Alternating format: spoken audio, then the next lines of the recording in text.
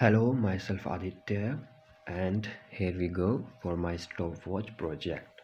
So in this there was three files: the HTML, the JavaScript part, and the CS part.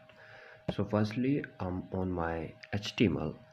So here we go, the HTML code, and next is my JavaScript file that contain. Firstly, there was an alert function, and then there was variable that I use in all these methods, and then there was query selector, and then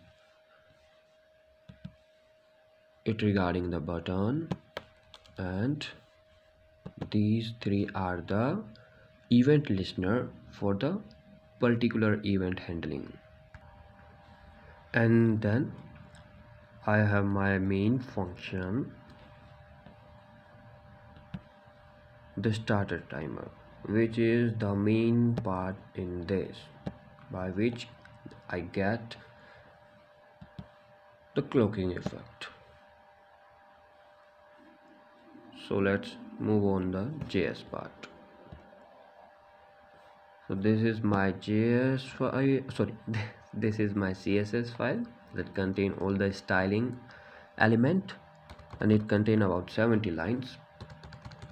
So this all. Now let's go toward the output. So this is my output.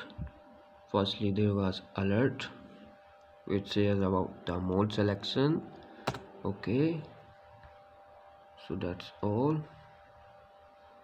Now this is my light mode. Let I turn on my dark mode. Okay, here we go.